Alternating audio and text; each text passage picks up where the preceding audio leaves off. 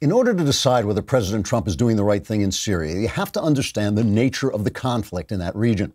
The fighting in Syria began on Tuesday, March 15th, 2011, after taking Monday off to rest from the previous 2,026 years of fighting before that.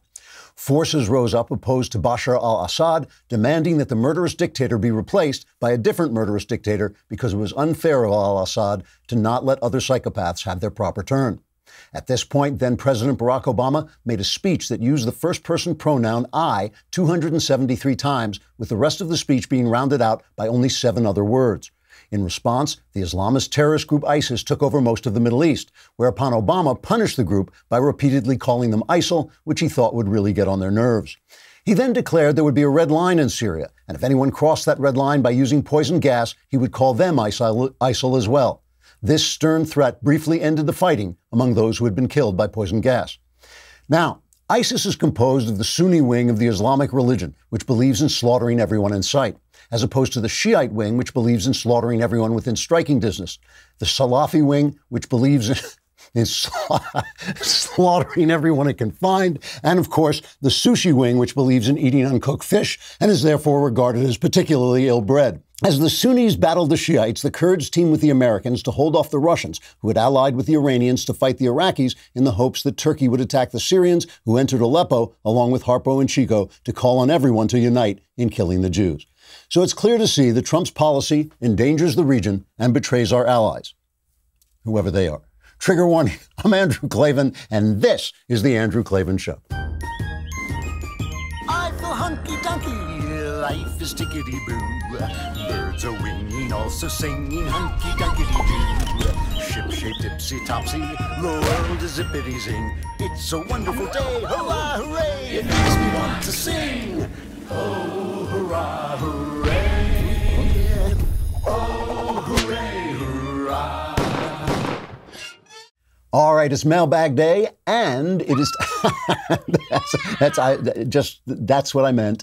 And it's also go listen to Another Kingdom. I am serious; you will love it.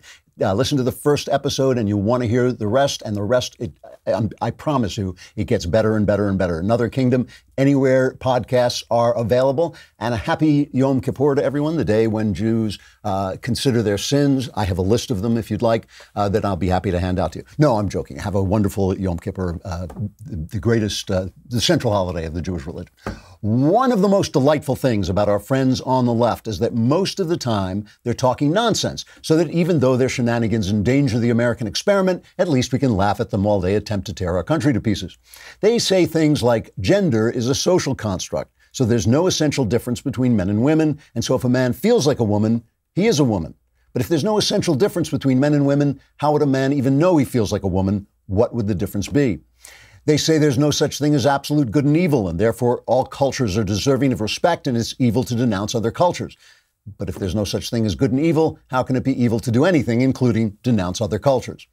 Yes, all this is dangerous because they teach it in our schools to innocent children, and they try to get you fired and banned for fighting back against it, but it's also hilarious because they're blithering idiots spouting gibberish, and, like the song says, that's entertainment. But what's not so funny is when these clowns actually do make sense. That is, when we see what they really, really want. The other day, I played a video of Chuck Todd attacking Trump for asking Ukraine to investigate candidate Joe Biden, but then rushing to the defense of Barack Obama's CIA and FBI investigation of candidate Donald Trump. Do you not trust the FBI? You don't trust the CIA? No, I'm just very confused. That's our press defending the CIA and FBI. The CIA and FBI, which are riddled with leftists. They are openly working to unseat a president with the aid of a press corps who runs with anti-Trump stories from anonymous intelligence sources and only corrects the disinformation when they're forced to by honest outlets. This is what they mean to do. Here's New York Times reporter James Stewart telling us that this is the way it's meant to be. It's interesting that you really tackle this issue because deep state is one of these phrases that really wasn't in our political lexicon until a few years ago with President Trump. And his central allegation is that there's people inside these government agencies actively working against him. What did you find? Well, you meet these characters in my book, and the fact is, in a sense, he's right. There is a deep state. There is a bureaucracy in our country who has pledged to respect the Constitution, respect the rule of law. They do not work for the president. They work for the American people. And as Comey told me in my book, thank goodness for that, because they are protecting the Constitution and the people when individuals, we don't have a monarch, we don't have a dictator, they restrain them from crossing the boundaries of law. Well, the deep state is now a pejorative term. When someone is called deep state, they don't mean that as a compliment. Well, it's pejorative because of how it was treated in Turkey and Egypt with a deep state of people who were protecting their own power. What Trump calls the deep state in the United States is protecting the American people and protecting the Constitution. It's a positive thing. So it's a positive thing when unelected, unidentified agents of a permanent government conspire in secret and in shadows to undermine the working of our duly elected president. And what's more, if you oppose that, you're the problem. Here's CNN talking head, New York Times contributor, and sometimes consultant to the State Department, Wajahat Ali, telling us that the FBI now considers it a form of domestic terrorism to put forward the idea that the deep state is doing what it's doing, conspiring against our president. The FBI, according to a Yahoo document that they uncovered, is saying that QAnon and conspiracy theories like the one mentioned by Senator Johnson about this deep state, about law enforcement against Trump, is now a domestic terror threat. They're saying leading up to 2020, they fear that these conspiracy theories will mobilize individuals and groups to violence, like the Pizzagate conspiracy theory of 2016. Remember that? When that guy showed up with a gun here in D.C. because he thought that Hillary Clinton and Democrats had a child sex ring in a D.C. pizzeria? That's what we're dealing with. And QAnon now is at Trump rallies, and deep state conspiracy theories are spouted by Republican senators. It's serious business. So get this straight. It's a good thing that the deep state is conspiring against the elected government. So if you say the deep state is conspiring against the elected government, the deep state is going to treat you like a terrorist because it's such a good thing, we don't want you to expose it. Weirdly, that actually does make sense. It makes sense if what you want is an unelected tyranny antithetical to everything this country stands for. Deep state anti-election conspirators and their fellow travelers at the New York Times and NBC News and in Chuck Todd's imagination are now open enemies of the founding, enemies of the people, you might say. When they don't make sense, they're comical. When they do make sense, they're downright dangerous. All right, we're going to talk more about this and certainly more about this crazy impeachment stuff going on. But first, let us talk about ZipRecruiter. When you see the way this show is run, you must say to yourself, why didn't they use ZipRecruiter to hire the people so they didn't have that guy pressing the screen button every 10 minutes? If only we had gone to ZipRecruiter. If you take a tip from Cafe Altura's COO, Dylan Miskowitz, who needed to hire a director of coffee for his organic coffee company, but he was having trouble finding qualified applicants, he switched to ZipRecruiter, and that's how Dylan found his new director of coffee in just a few days, because ZipRecruiter doesn't depend on candidates finding you, it finds them for you. Its technology identifies people with the right experience and invites them to apply to your job so you get qualified candidates first. With results like that, it's no wonder 4 out of 5 employers who post on ZipRecruiter get a quality candidate within the first day. See why ZipRecruiter is effective for businesses of all sizes. Try ZipRecruiter for free at ZipRecruiter.com/dailywire. That's ZipRecruiter.com/DAILYWIRE. All one word, ZipRecruiter.com/dailywire. ZipRecruiter is the smartest way to hire. All right, let us see, this Trump is now fighting back against this kind of lawless impeachment thing. I mean, it's not against the law because the directions for impeachment are so vague in the Constitution, but they haven't taken any vote. They're not letting anybody on the other side speak. They're not releasing anything to the public. And the White House now says it won't cooperate. I just want you to remember, think back to when Bill Barr, the Attorney General, released the Mueller report. And there were first he released a little bit of it saying, look, I will release the rest in a minute, but I have to go through it to make sure there's nothing that is not allowed to be released. Then he released that. Then he had to black out certain small parts that by law he had to black out because they were grand jury testimony and it was supposed to be kept secret. And all we heard from Adam Schiff is, oh my goodness, Bill Barr, what a dishonest guy this Bill Barr is, not showing us everything. And now now, when they're getting testimony from people in the Intelligence Committee, they're releasing it only in dribs and drabs and only those parts that make Trump feel guilty. So the White House says it won't cooperate with the probe anymore. The Intelligence Committee subpoenaed Ambassador to the EU, Gordon Sondland, and he didn't show up because the White House said, no, you can't testify. The White House counsel, Pat Cipollone, I believe it's pronounced, wrote a letter saying you have designed and implemented your inquiry in a manner that violates fundamental fairness and constitutionally mandated due process. President Trump cannot permit his administration to participate in this partisan inquiry under these circumstances. A senior administration official said it was ordering a full halt on cooperating with the impeachment probe. In other words, put up or shut up. Have a vote. Make sure that that you actually want to have this impeachment. That's what they did the other 3 times there was an impeachment hearing. Let's see, it was Johnson, Nixon, and Clinton. They had a vote. They pushed forward with it. That meant there was subpoena power on both sides. They could have witnesses on both sides.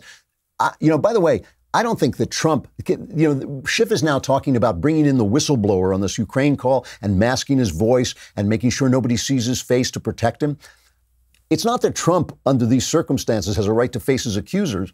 We have a right. We have a right to face Trump's accusers because we elected Trump, and these guys are not going to take him out. They're not going to remove him without us seeing who this guy is, because there's all kinds of talk that the whistleblower had connections to the Democrat Party. It is ridiculous. So anyway, Matt Gaetz came out. He's the Republican on the Intelligence Committee, and he came out and he just lambasted this entire process. What we see in this impeachment is a kangaroo court, and Chairman Schiff is acting like a malicious Captain Kangaroo. He lied about the Russia investigation, that he had more than circumstantial evidence. He lied about meeting with the whistleblower prior to the whistleblower's ultimate writing of their complaint. And we would like to unpack the last set of Schiff lies regarding the Volcker testimony before we go to the next set of Schiff lies on Sondland or any further witnesses. So Adam Schiff, I keep calling him a McCarthyite because that's what he is. He keeps saying he has evidence, but he can't tell you the evidence. It's all obvious. That's right there in front of us that Trump colluded with the Russians. Now Trump is pressuring the Ukraine. I just want to take you back because, Jake Tapper did this thing the other day that really, really bothered me. He came out and he said to the Republicans, just remember those Republicans who didn't stand up against Joseph McCarthy back in the 50s, they are remembered poorly by history, so you better stand up now. Meanwhile, it was on Jake Tapper's show that Adam Schiff did his Joe McCarthy routine, saying he had evidence that he didn't have. I want to play a little bit of that piece from the old, he's talking about Russian collusion now. And he said he had more than circumstantial evidence. He couldn't show you what it was, but it was all right there in front of you. And he gave this list of all the things he was putting together for Russian collusion that we now know simply did not exist. This is an old cut of Adam Schiff up to his McCarthyite tricks. I think you have to look at the pattern and the chronology. You have in late April the Russians approaching the Trump campaign and saying, we have stolen Hillary Clinton emails. You have only weeks later the Russians making another approach to the campaign, this time at the highest levels, offering dirt on Hillary Clinton. Sure. The campaign already on notice that they have emails. You then have the message going back from the campaign to the Russians, basically, we would love to have your help, we'd love to play ball, but we are really disappointed in what you gave us. And only days later, Julian Assange announces he's received stolen emails, which we know now came from the Russians. And the Russians themselves start publishing the emails through these cutouts. You then have Trump Jr. in private secret communication with WikiLeaks. So I just want to remind Jake Tapper that history did not look fondly on CNN reporters who let McCarthy do his McCarthyite thing, which is what Schiff is doing there. We now know. We know he is. This is not like some conspiracy thing. He was listing all these things as if they were proof of collusion that we now know through the Mueller report simply didn't happen. Okay, so now here's yesterday, Schiff, again, doing exactly the same thing, piling up the evidence that Trump did something wrong in the Ukraine. And Trump did have a big mouth when he said, oh, yeah, you should investigate Biden. But come on, there's been no quid pro quo. This is the other thing, that the witness they had, Volcker, who was the special envoy, the former special envoy to the Ukraine. They kept releasing these little dribs and drabs of emails he sent and text messages he sent, making it seem like he was accusing Trump of a quid pro quo. But the full testimony that they didn't release, which simply leaked, showed Volcker say, no, there was no quid pro quo. So here is after the ambassador to the EU canceled his testimony before the committee. Here is Adam Schiff coming out and doing exactly what he did on Tapper's show. It's all so obvious that Trump is guilty.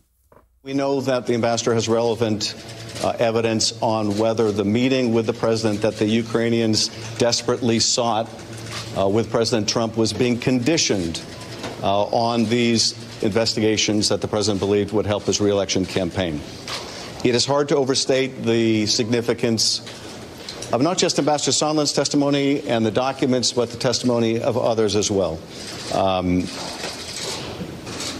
The failure to produce this witness, the failure to produce these documents, we consider yet additional strong evidence of obstruction of the constitutional functions of Congress, a co-equal branch of government. So in other words, Trump refusing to be railroaded is obstruction of justice. It's the exact same playbook we saw before on Russian collusion. Accuse him of something that, in fact, the Democrats did, because the Democrats did conspire with Ukraine to investigate Donald Trump. They did do that. We know it. Glenn Beck on The Blaze was playing an audio showing that Democrats did that. So first, just like Hillary colluded with the Russians to get disinformation on Trump and use that to bug his phones. The government then used that report to bug his phones. So they're accusing Trump of something they did.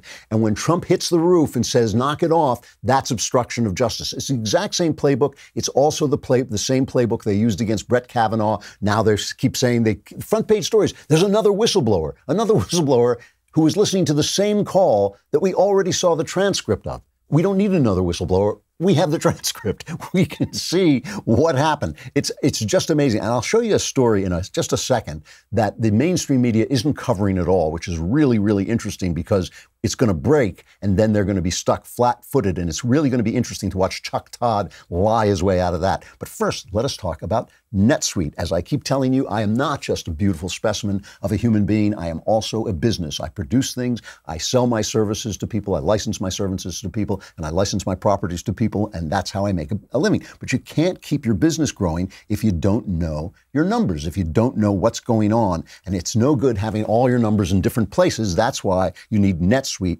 by Oracle. NetSuite is the business management software that handles every aspect of your business in an easy-to-use cloud platform. It gives you the visibility and control that you need to grow. With NetSuite, you save time, money, and unneeded headaches by managing sales, finance, and accounting, orders, and HR instantly right from your desktop or phone. That's why NetSuite is the world's #1 cloud business system. Right now, NetSuite is offering you valuable insights with a free guide, 7 key strategies to grow your profits at netsuite.com/Klavan. That's netsuite.com/Klavan to download your free guide, 7 key strategies to grow your profits. netsuite.com/Klavan. If you are going to run a business, you need to know how to spell Klavan. It's Klavan.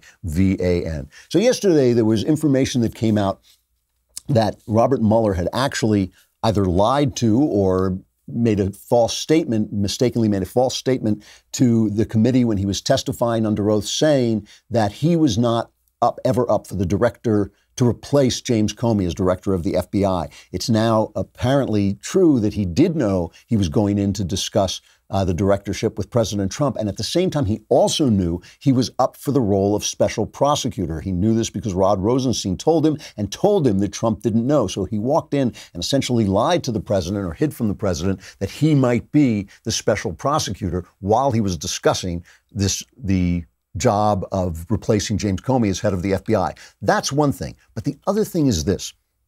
You know, John Durham at the DOJ is investigating how this collusion story how this Russian collusion spying on Trump campaign began. And this is what all this Ukraine stuff is about. All the Ukraine stuff is meant to discredit not just Trump, but Bill Barr and anybody who dares to say that the Democrats used the power of the deep state to try and stop Donald Trump before he became president. And they did. They spied on him. And there's no question about it. And every time somebody uses the word spy, we have to have a 15-day discussion about how evil it is to use the word spy.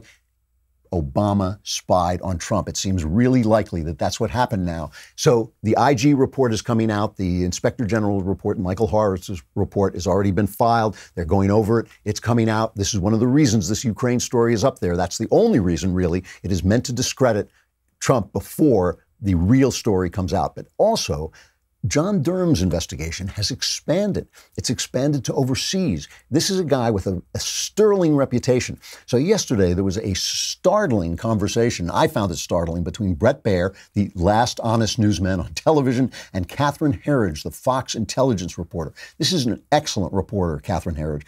And Baier never does this. During the news portion of his show, he never really asks for opinions at all, except unless he's interviewing someone. And he says to her, you know this world, you know this intelligence world, you're an intelligence reporter. What does it mean that Durham is expanding his investigation into what we call Obamagate, Obama's spying on the Trump campaign? Listen to this exchange. Catherine, you've been following the Russia probe, the investigation really from the beginning. What are your thoughts on these developments we brought at the beginning of the show on the scope of the Durham investigation expanding? Brett, the expansion of the Durham investigation, this broader time frame from the spring of 2016 until Mueller's appointment in May of 2017, the fact that he's asking for additional resources, additional agents, the fact that it's now a global investigation. He's been to Italy, Britain. He's also working with the Australians. All of this, based on my experience from the very beginning, is that Durham has found evidence that likely points to criminal wrongdoing. And based on my 2 decades covering the Justice Department, he is not the type of prosecutor to ask for extra help if there is simply no there, Brett. That's a reporter with background information that she can't reveal, that she thinks that this guy has now hit on a criminal actions in the Obama administration at the top level. This is obviously happening at the top level of the FBI and the CIA. If I were John Brennan, I would be wearing a big mustache and a clown nose so nobody recognized me. But I don't know who he's going after. But clearly, this is coming down the pike. And this is what all this Ukraine stuff is about. All the Ukraine stuff is smokescreen, totally smokescreen. I said this from the day it happened. I said it the day it broke. I said it on the Backstage show. It is smokescreen about this. And what's really interesting about this, and Baier mentioned this later in the kind of panel discussion part of the program, a lot of the mainstream media isn't covering this at all. They're going to do everything they can to bury this, but them days are over. The days of ABC, NBC, and CBS, and that's the news. That's the way it is, as Walter Cronkite used to say. Them days are over. This is going to come out. This is going to come out. And a lot of people who read the New York Times, if there are any honest people left reading the New York Times, are going to look up and say, well, wait a minute. Huh? You know, it's bad. Wait, just a second. It's bad that Trump asked the Ukraine to investigate Joe Biden, a candidate. But it's not bad that Barack Obama spied through his intelligence agencies on candidate Donald Trump. How does that make any sense? How does that make any sense? And where were you guys, New York Times, Chuck Todd, Jake Tapper? Where were you guys when Obama was doing that? And why have you been covering it up all this time? That's what's coming down the pike. That's what the Ukraine story is about. And it's also about one other thing. The Democrat side of this upcoming election sucks. I don't care what the press is telling you. I don't care what the polls are saying. These guys are in deep, deep trouble, okay? Elizabeth Warren has been going around from place to place telling the story about how she was fired from a job as a teacher because she was pregnant. This is cut number 10, where she makes this claim, and she's making this again and again. This is just one time. Teaching special needs kids is a calling, but I finished the first year visibly pregnant, and back in those days, it meant you didn't get invited back. She was kicked out for being visibly pregnant. Now, here's the way she described the same thing in a 2008 interview. I did that for a year, and then that summer, I actually didn't have the education courses, so I was on an emergency certificate, it was called, and I went back to graduate school and took a couple of courses in education and said, I don't think this is going to work out for me. And I was pregnant with my first baby. So I had a baby and stayed home for a couple of years. And I was really casting about, thinking, what am I going to do? And my husband's view of it was, stay home. You know, we have children, we'll have more children. You'll love this. And I was very restless about it. So that is a different story. And according to minutes from the Riverdale Board of Education, 1971, obtained by the Washington Free Beacon. And my question is, why is only the conservative Washington Free Beacon had the intellectual curiosity to look into this? I mean, if this were a Democrat candidate, what about NBC? What about ABC? What about the New York Times? Wouldn't they all have been on top of this? But no, it's just the Washington Free Beacon. Warren was unanimously offered her job back from the Board of Education. So here she is dodging the question, which she's finally asked. I don't know who asked it on the campaign trail, but listen to her non-responses. Is it accurate to say you were fired, or were you forced to resign, or how would we characterize this? You know, look, it doesn't matter much what the term is, but let's be clear. I was 6 months pregnant. It was my first job. I was 22 years old. And the job that was mine, that I'd been hired for the next year, was taken away when they knew I was pregnant. Just to be clear, because I want to make sure I have this down, they were not incorrect, though, to say that you were fired. Yeah, I don't know what else you'd call it. I mean, it was my job. And in April, they'd said, you're doing a great job, come back next year. And when they found out I was pregnant, they changed that. So that is a provable or disprovable statement. It really sounds to me like she's lying. And the thing about it is that we know she lies. We know she had this story her whole career about being whatever she was, a Cherokee. I can't remember what tribe she was supposed to be part of, which she even tried to sell after a blood test showed that it wasn't true. She even tried to say, well, I had 1/50 billionth of a drop of Native American blood in me. The thing is, that's a pattern of behavior, a pattern of portraying yourself as a left-wing victim in order to get ahead in your profession. That's a pattern of behavior. That is something she does, right? And she's doing it. If it's true that she was offered her job back and she just didn't take it because she wanted to stay home with her baby, good for her. If it's true she's now spinning that to make herself look like a victim once again, we know that's something that she does. We know that's her whole career has been based on that. It raises questions about her leftism. It raises questions about the victimcrat society, victimcrat culture of leftism, and it raises questions about her personal integrity. And I think that that's an important thing. She's now really the front runner. If she's not the front runner, she's tied with Joe Biden for the front runner. And meanwhile, Bernie Sanders, look, I think the guy's finished. He had a heart attack and he comes out and now he says he's going to cut back on his campaign activities. I must confess that I was dumb. I was born, and thank God that I have a lot of energy. And, you know, during this campaign, I've been doing, in some cases, 3 or 4 rallies a day, running all over the state, Iowa, New Hampshire, wherever. And yet I, in the last month or two, just was more fatigued than I usually have been. So, and I should have listened to those symptoms.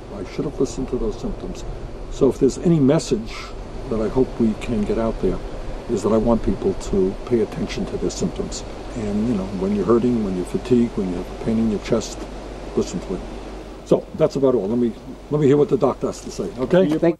Well, thanks, Dad, for that advice. But look, I wish him nothing but good health, truly. I truly do. I want him out there making trouble and fighting. I hope the GOP opposes him, beats him, defeats him, but I do not want him in bad health.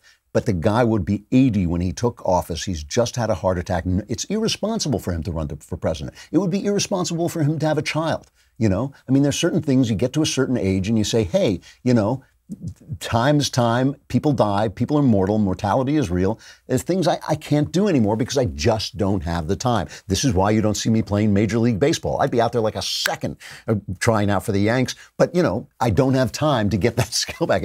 Age does certain things to you. He's done. He's finished. No one is going to elect an 80-year-old man who's not in good health, and they shouldn't elect him. They shouldn't do it.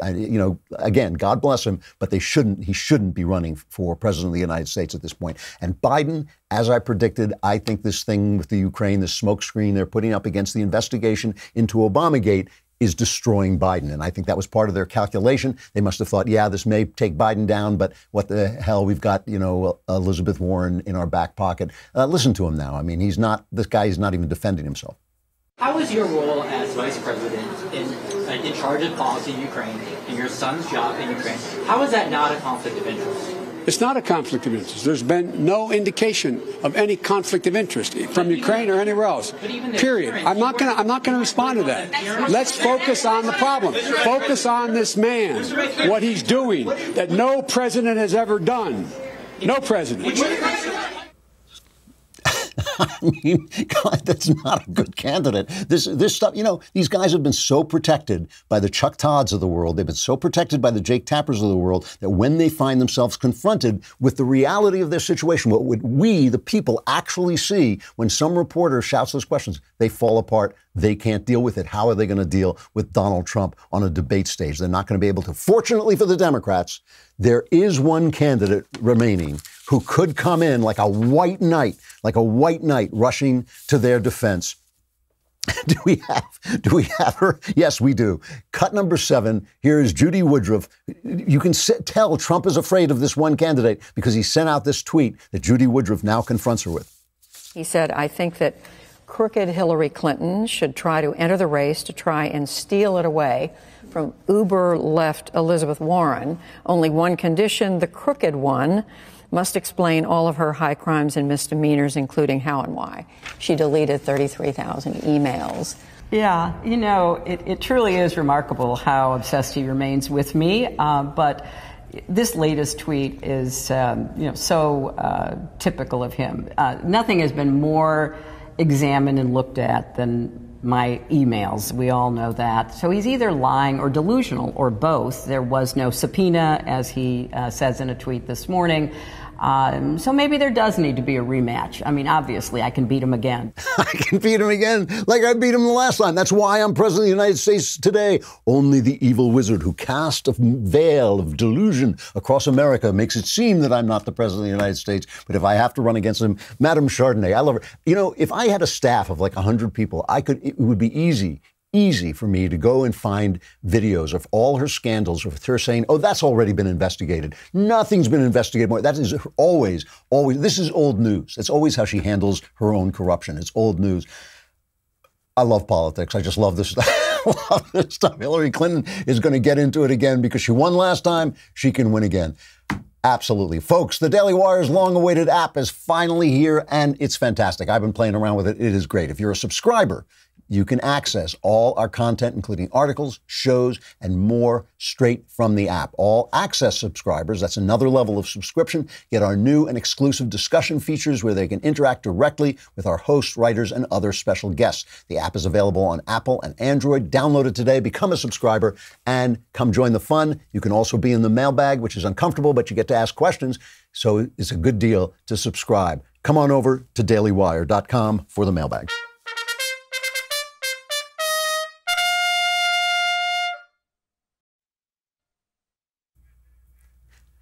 Mailbag. There it is. I want one for Another Kingdom, too. When I talk about Another Kingdom, I want somebody screaming with delight as well.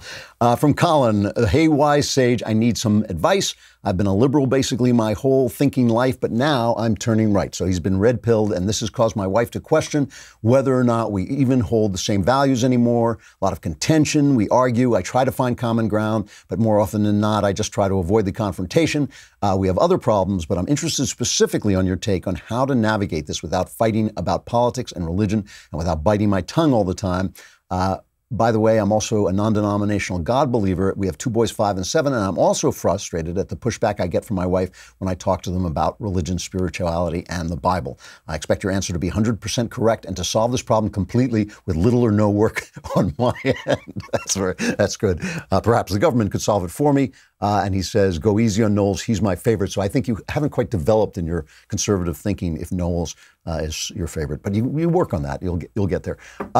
So as Joe Biden said, ask the right question.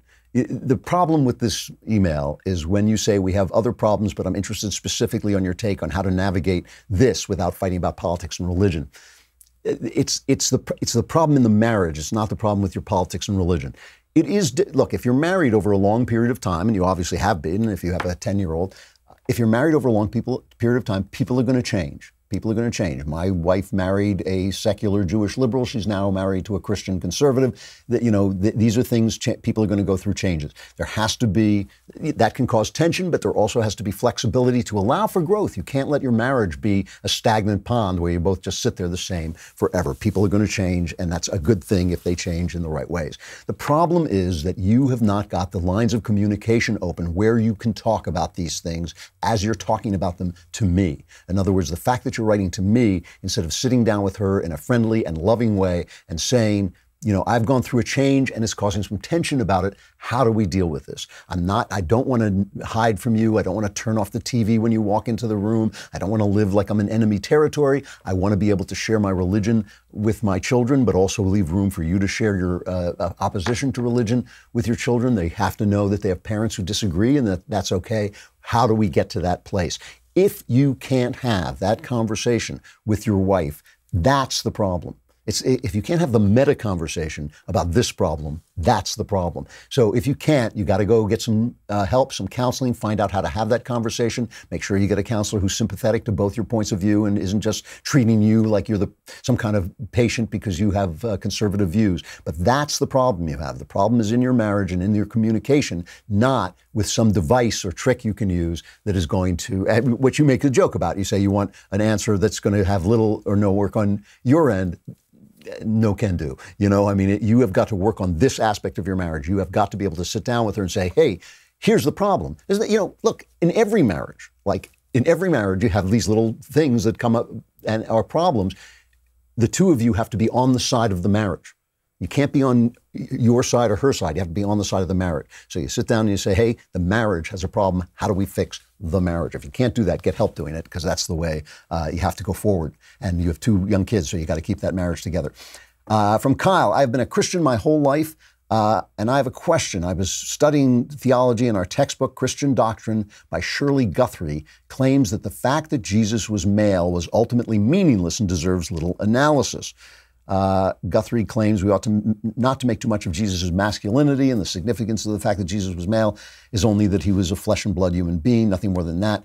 My thoughts are, if it's important that a biblical woman does something, like Mary Magdalene and the other Mary, witnessing the resurrection first, why is Jesus' maleness not insignificant? Of course, that is a political delusion. In my mind, the writer can't have it both ways. Yes, this is a thing that I hear a lot in church, and it is an attempt to accommodate political feminist feelings, and it is bad theology, in my opinion. Let me warn you once again that I am not a theologian. I am simply giving you my reading and my version of the religion. God is above gender. God, our categories don't mean diddly to God, but it's just out of our pay grade. But we know that God is above gender because the Bible says he created man in his image, male and female. So we know that he is above the category of gender, and both men and women are in his image, but they are different versions of that image. Obviously, men and women are not the same. So the question, it seems to me, is why do we experience God as male? Why do we experience God as Father and Son? Now, maybe the Holy Spirit, a lot of people like to say, well, the Holy Spirit is kind of a feminine aspect of that, but I don't actually even agree with that. I think we experience God as Father, and we experience Jesus as the Father's Son. And that is, of course, it's significant. Everything is significant, and erasing it is just a political accommodation. There are lots of reasons I think we experience God as a father. One, of course, is that he stands outside of creation as a father does with his children, right? The child develops inside the mother, but is always outside the father. And we are always, creation is separate from God. It's something he did. He spoke it into being. It is not that we are inside God like a child inside a mother. We are something he made, like a father makes something. It's also because God deals out. God is absolute reality. He is absolute reality, more like a father than like a mother who kind of encourages you, who's in your feelings, who says, you're wonderful, you're perfect. That God says, God is like the father in the prodigal son story. All right, you want to go out and spend all your money? Here's your money. Go do it. I'm not going to stop you from being free. And then when you're sitting there, eating trash because you're starving to death, and you come back and say, take me back, God will welcome you back, but he's not going to stop you from destroying yourself. So God is very like a father, and I think we do experience him that way, and we experience this male relationship. But there's something else. In Paradise Lost, one of the greatest poems in the English language, John Milton describes Adam and Eve, and he has a very, very controversial line in the poem where he says, he for God, Adam for God, and she for God in him. And of course, that is like enough to make any feminist's head explode, but exploding feminist heads is a kind of form of entertainment for me. I think it's like a video game. So he for God and she for God in him. And that actually represents something real about women and men, which is that men deal with objects. They deal with life through the outer world, and women deal in relationships, primarily. Obviously, there are different people, there are individuals. I'm not making a vast generalization. I'm making a generalization, and generalizations always have exceptions. But that actually says something about the way men and women relate to the world. If you look at the art that women like, it's about feelings, it's about relationships, it's about love. If you look at the art that men like, it tends to be informational. They tend to not be as interested in fiction. They tend to be more interested in nonfiction, history. Even when you read male-oriented fiction, it's filled with things like, how do you build a tank? Personally, I can't stand that stuff. I'm reading a story, I want to get to the story, but in fiction directed toward males, it's always like, here's how you build a tank. Here's how you find a good wine. Here's how you pick a good car. They love information. They deal with the world outside. That indicates that they're going to find their happiness in different places. Men are going to find their happiness doing things. Women are going to find their happiness in relationships. Now, I sit here all the time and I tell women, you know what? You're going to be a lot happier if you have a family, if you put your family first, if you put your children first, and if you let your husband do the thing that comes naturally to him, which is supporting you and making a career for himself. That's where he's going to get his gratification. You're going to get your gratification elsewhere. Women get angry at me for this as if I'm telling them what to do. I don't give a rat's what you do. I seriously do not care what you do. Live your life. Find out who you are. All I think you should do, I recommend that you do, is question the people who are telling you what to do. Because the feminists are telling you what life you should live. The feminists are telling you what to put ahead. I'm telling you what I think will make you happier, but I know you're an individual. Maybe you have a different path. I don't care. I seriously don't care. So I think that the fact that we experience God as males tells us something about our nature. The idea that men experience God directly and women experience God through love of human beings and men, I think is an insight that Milton had that is out of fashion and yet true. And I think things that are out of fashion and yet true will be rediscovered. The truth can be thrown out the door, but it always climbs back in through the window.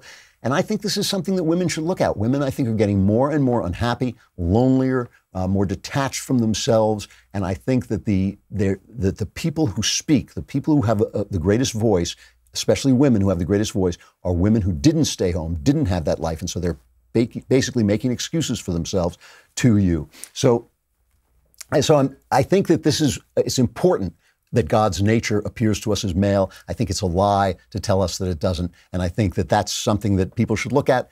But that's just me, and you don't have to listen to me. From Jesse, Mr. KLAVAN, if I may gush for just a moment before asking my question, this is kind of in the same topic. She says, you have helped me so much in making the decision to stop working my full-time job in order to raise our children. My husband and I will start trying next month. Your words about and reverence for stay-at-home moms truly strengthens me. Thank you. That's very nice to hear. And again, I don't care what you do. I'm just telling you what I think.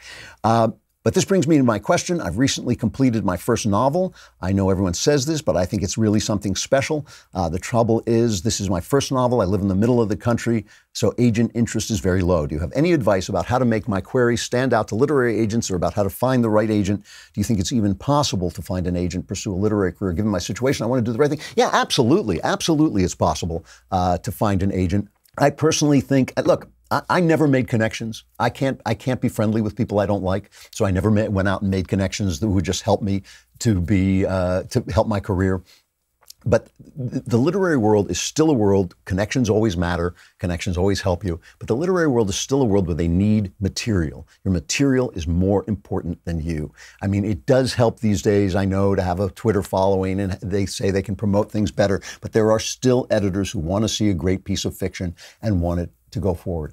There's plenty of books. I mean, I always recommend Writer's Market. I haven't looked at it in a few years, but Writer's Market used to be the kind of industry standard which will explain to you how to approach an agent, how to write a query letter that they'll read, how many pages to send in, which agents to pick. All that stuff is available. It's all available, and you shouldn't be discouraged at all. It can be hard. It can take a long time. It does help to have a contact, but a lot of times people with contacts make mistakes. Like they'll go to the publisher without an agent, and then they get turned down, and they've lost that submission place where the agent might have said, no, I know a better editor there than your contact who will like this more than your contact would like it. So I find agents very helpful.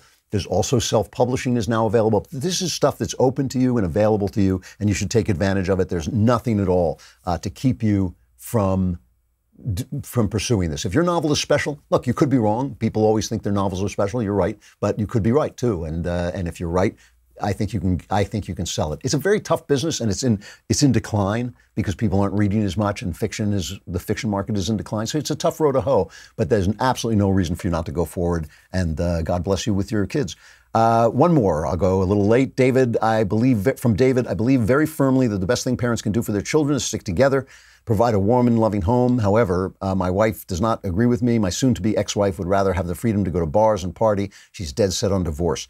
I'm certainly no saint, but I was quite surprised to receive the divorce papers. I've recently rediscovered Christ after returning from the Iraq War. I'm also a recovering alcoholic. My question to you is this: what is the best thing I can do for my two sons as a single father? Well, the answer is a long answer that I can't give you. But first of all, thank you for your service, and I'm really glad you're getting past the alcoholism or recovering from alcoholism. Obviously, if you're going to be a single father, you have got to toe that line. You have got to stay sober. You have got to stay sober, and you've got to cling to the hem of Christ's garment and make sure you stay sober. The one thing I would tell you is it sounds like you're angry, and I don't blame you for being angry. We all get angry when people do things like this. I'm not sure whether you have custody of the child or whether she does, but it's very, very important that you set your anger aside and have a relationship with these children's mother. If she's dangerous, if she shouldn't drive with them in the car, if she drinks too much, if she's doing stuff that's dangerous, then you got to protect them from her. But do not, if you can help it in any way, bring your fight to their lives. It is better for them if you can get along with their mom. And if you can get along with her and she can't get along with you, they will see that and that they'll understand that. But you have got to be the guy. If you're going to be dad, if you are going to be dad, you've got to be dad. You've got to be there. You've got to be on top of it. You've got to put them first, their welfare first, their welfare above the next drink. You've got to put their welfare above your anger. You've got to put their welfare above any place you want to go that's going to be damaging to them. And you've got to be there for them 100%. And part of that is keeping a good relationship with their mom. If you can, if it's at all possible, you got to do it.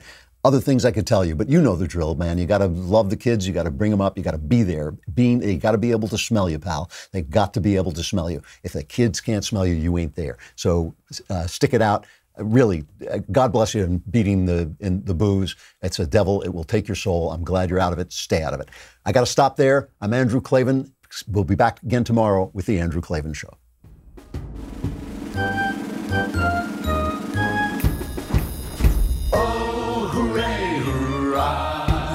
The Andrew Klavan Show is produced by Austin Stevens and directed by Mike Joyner. Executive producer, Jeremy Boring. Senior producer, Jonathan Hay. And our supervising producers are Mathis Glover and Robert Sterling. Assistant director, Pavel Wydowski. Edited by Adam Sayevitz. Audio is mixed by Mike Cormina. Hair and makeup is by Jesua Alvera. Animations are by Cynthia Angulo. And our production assistant is Nick Sheehan. The Andrew Klavan Show is a Daily Wire production. Copyright Daily Wire 2019. As Democrats threaten to remove President Trump from office, the White House strikes a defiant tone and tells Democrats exactly where they can put their impeachment inquiry. We examine the president's strategy. Then, Mitt Romney continues to be Mitt Romney. AOC wants to abolish prisons, and Justin Trudeau explains blackface to a cute little girl. All that and more, check it out on The Michael Knowles Show.